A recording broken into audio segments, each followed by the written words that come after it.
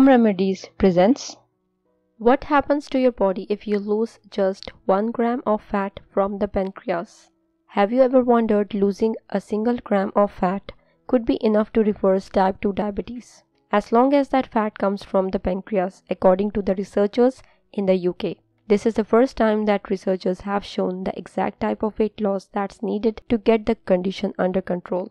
We all know that weight loss can greatly help manage type 2 diabetes, a progressive condition where the body either stops being able to produce enough insulin or becomes insensitive to it. The lead researcher said, if you ask how much weight you need to lose to make your diabetes go away, the answer is 1 gram. But the gram needs to be fat from the pancreas. Let's further see the studies and understand. The research study. Are you liking the video? If yes, give it a thumbs up and subscribe to the channel to support it. The study followed 18 obese participants with type 2 diabetes as well as non-diabetic control group, both before and after gastric bypass surgery.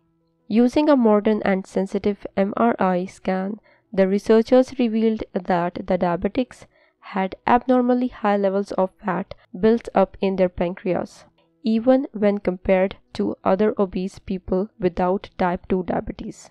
In the non-diabetics participants who had never had elevated fat levels in their pancreas in the first place, the amount of fat in the organ stayed the same after surgery. But the participants with type 2 diabetes lost on average 1.2% fat from the organ, which took them back down to healthy levels. Following the surgery, the diabetics were able to come off their medication, and incredibly, their insulin secretion levels returned to normal, meaning that their diabetes was successfully reversed. But it also presents a very clear target for future research. If you can block the uptake of fat by the pancreas, you can reverse the disease.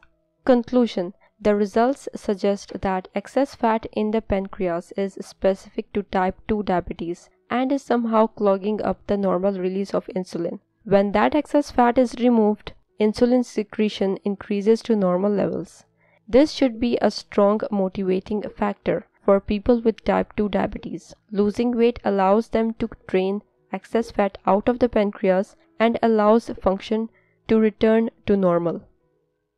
If you liked the video, hit that like button to give it more value and share it on your social networks to let others benefit from it too. Thanks for watching. Goodbye.